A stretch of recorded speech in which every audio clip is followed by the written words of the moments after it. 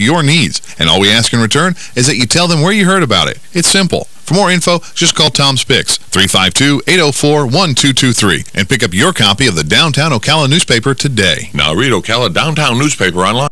Ocala's information station, 1370 WOCA. Ocala!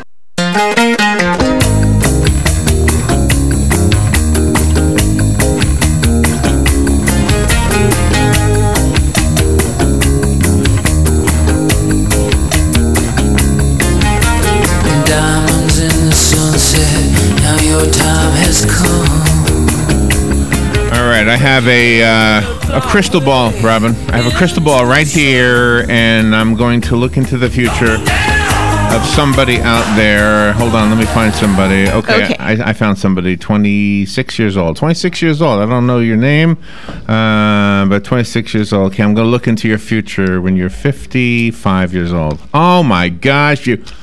Oh, what are you doing? Oh, my. Look at the debt you found. Yes. Oh, my gosh. Here's the good news. Here's the good news. That future doesn't have to be your future, right? There could be a better future for you. If you are that age, you've got to pay attention to the next book, because the next author, I should say, has written a book called Get a Financial Life. And the information in here, trust me, I'm 62. I know. I wish I had read this when I was 26 or whatever age I just told that my fictitious person was. No, seriously. There were so many things that I did wrong that I just didn't know. Beth Kobliner is one of the nation's leading authorities on personal finance for young people and young adults. She's a commentator, journalist, contributed to the New York Times, Oprah Magazine, the Huffington Post, even Sesame Street. It's awesome. I love that. Been on the Today Show, Good Morning America, NPR's Morning Edition. So it's such an honor to have her on our little show. But more importantly, the information she's going to give to that person out there that I just pretended I was looking at a crystal ball through about. Get a Financial Life, personal finance in your 20s and 30s. Beth Kobliner, how many old people? Good morning, Beth. How are you, first of all?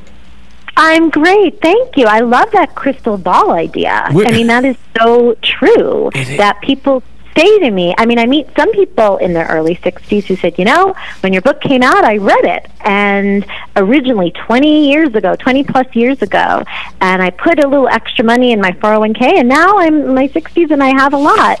And I'm so happy to hear that. And I also think, wow, am I 112 years old? But it really is. It's a good feeling for a few minutes. But now this new book, I've rewritten, revised for millennials, those people, that next generation who are now in their 20s and have lived through the Great Recession and have seen their student loans skyrocket, and talking to them about what the steps they can take to really get out of debt and start to save and invest the way previous generations have. But it's tough. It's tough for kids out there. I love what you've just said. And the book, just for the listeners, you have things in here that you couldn't have written 20 years ago, because the world has changed. Not just technological, but social. Right. So the social landscape has changed, right? Right. 20 years ago, you would say, okay, well, there's something called health insurance, and you should have it, and I know you don't want it, and nobody had health insurance in their 20s. It was just something that it wasn't a possibility. And now, of course, we know people have to have it, because sadly, we know people who are in their 20s or their 30s who not only were bankrupted by medical bills, but then their parents and their loved ones were bankrupted by medical bills. So things like that, or buying a home. It used to be no money down. That was great in the 90s. Unfortunately, it was a bad idea. Banks were lending to people who didn't have money, and now you need 20% down. So there's such a changed financial landscape out there, but there are things that young people can do that really aren't that difficult, because we have technology. You could sign up for things automatically, which can really help. Yeah, I'm guessing that the one thing that hasn't changed is the allure of a credit card, like in the beginning of your college years. That whole temptation, which leads to, of course, this huge bill of debt that on top of your education bills, is just overwhelming, right? Well, actually, I have to tell you, you're wrong on that one, Larry. Oh, good. I'm glad I'm wrong. Because, yeah, it is in that young people today are much more cautious and don't get into credit card debt in their 20s nearly at the level that people did for Gen Xers, my generation, or baby boomers, because they first off have a lot of student loan debt, and it makes them nervous. And also, the Credit Card Act passed under President Obama said you need to be 21 in order to get a credit card, or you need to have a job to get a credit card. And a lot of young people today, don't graduate with a credit card, whereas pretty much everyone I knew got a credit card just for signing their name. I know one woman who got a credit card walking into a frat party. So, it was a different era. Credit cards are being handed out like candy to babies, and now it's much more difficult in a good way. So that's good news. See, so many changes. Now, what is the part of the latest financial tips for same-sex couples is part of the book? Again, something you wouldn't have written 20 years ago, but why is it different in their circumstance than it would have been 20 years ago? Did something change in the law? Well, actually, it is more just the awareness that when we're, basically when you're talking about these issues now, it relates as a married couple. If, a couple there are more reasons for them to get married for a variety of different financial benefits. Even the idea of, having a joint account, or who gets the money upon someone's death. So there are, some specifics, and just even frankly, as a writer, when I write this, not assuming it's a husband and a wife, but there's more of a range of possibilities in that, and acknowledging that. Okay, can I just add one thing to that? Because it might not be the relationship that we all think it is. Maybe it's just two guys that it's more convenient to live together. Maybe they're not homosexual. They just they're the odd couple, but they want to combine their finances. Is that possible?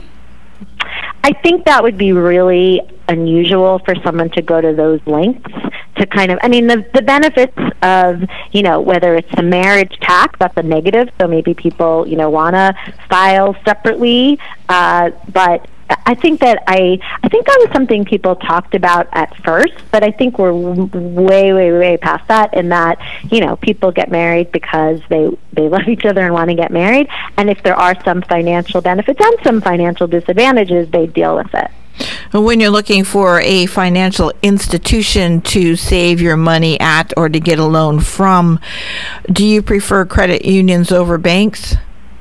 Yeah, I actually love credit unions. I just spoke at a credit union in Maine, and I loved it because they're institutions that are cooperatively owned, meaning that everyone owns a share in it, and it's not for profit, and they tend to have higher rates on their savings and lower rates on their loans that they charge people, like credit cards or home loans or car loans. And so I really, really like credit unions.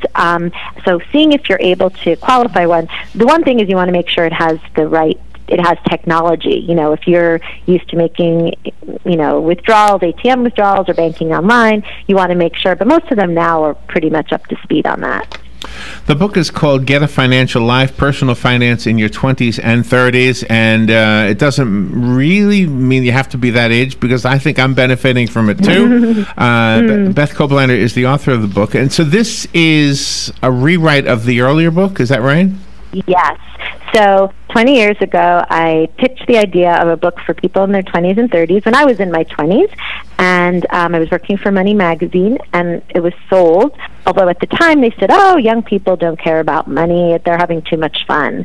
And I think nobody would say that today, but on its 20th anniversary, I decided it was time to redo it to speak to, again, some of these issues like student loan debt and average student loan debt, and how do you repay it, or how to save up for a down payment when you really need 20%, and also just dealing with the swipe economy.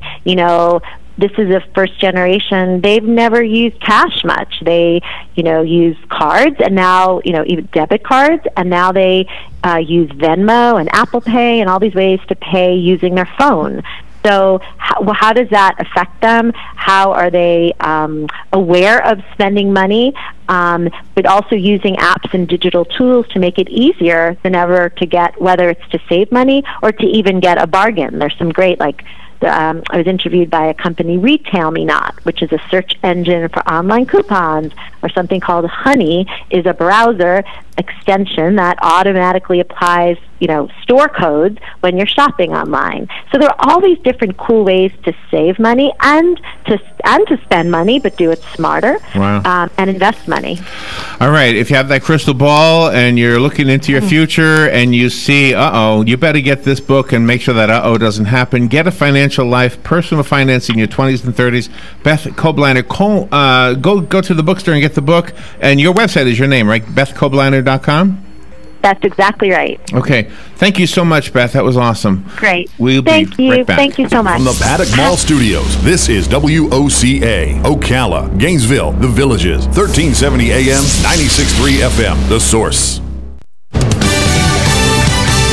Fox News Radio, I'm Lillian Wu. A showdown on Capitol Hill over the president's Supreme Court pick as the Senate begins debate. Even though Democrats plan to filibuster, Republican Judiciary Committee